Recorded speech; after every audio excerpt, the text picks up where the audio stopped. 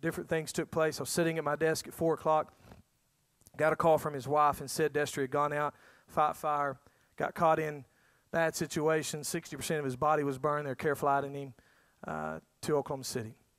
Lived the next 21 days, then passed away. That changed my life. Changed my life in many ways, but changed my life personally, the way I would love people and allow people to love me. My relationships, it changed my relationship with my wife in a bad way initially. It caused me to really push people away and to question things of God. Just a lot of things. He left behind two little beautiful girls. Many of you know little Mackenzie. We've been praying for her that has cancer. God's healed her from cancer. She's home doing great now. But so a lot of things took place.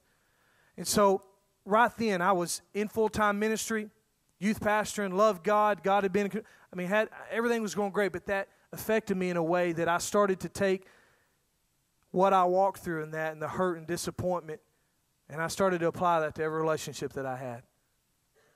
And I noticed that every good friend that I had and every person that was close to me, I began to push them further and further away. They'd reach out. The more they reach out to me, the more I didn't want to talk to them, the more I didn't want to be around them. And it was 5 years ago.